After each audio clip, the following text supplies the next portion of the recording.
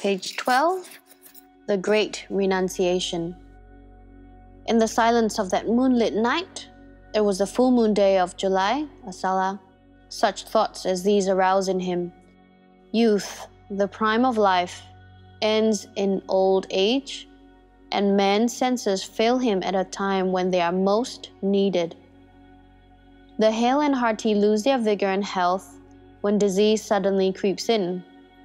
Finally, death comes, sudden perhaps, and unexpected, and puts an end to this brief span of life. Surely there must be an escape from this unsatisfactoriness, from aging and death.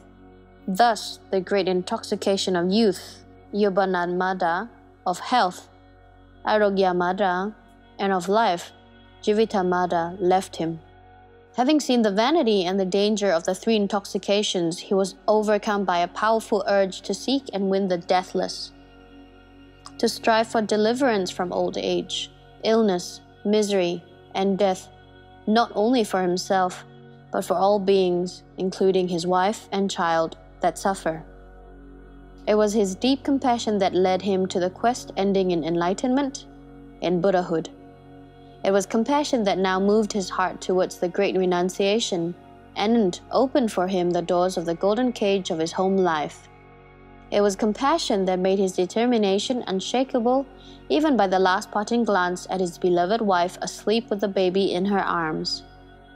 Thus at the age of 29, in the flower of youthful manhood, on the day his beautiful Yashodhara had given birth to his only son Rahula, Prince Siddhartha Gautama, discarding and disdaining the enchantment of royal life, scorning and spurning joys that most young men yearn for, tore himself away, renouncing wife and child and a crown that held the promise of glory and power.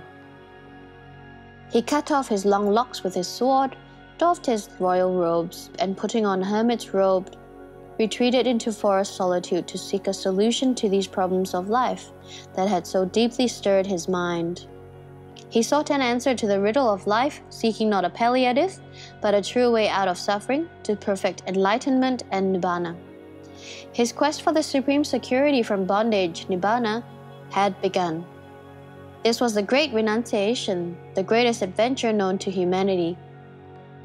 First, he sought guidance from two famous sages, from Alara, Kalama, and Yudhaka Ramaputta, hoping that they, being masters of meditation, would teach him all they knew, leading him to the heights of concentrative thought. He practiced concentration and reached the highest meditative attainments possible thereby, but was not satisfied with anything short of supreme enlightenment. These teachers' range of knowledge, their ambit of mystical experience, however, was insufficient to grant him what he so earnestly sought, and he saw himself still far away from his goal. Though both sages in turn asked him to stay and succeed them as the teacher of their following, the ascetic Gautama declined.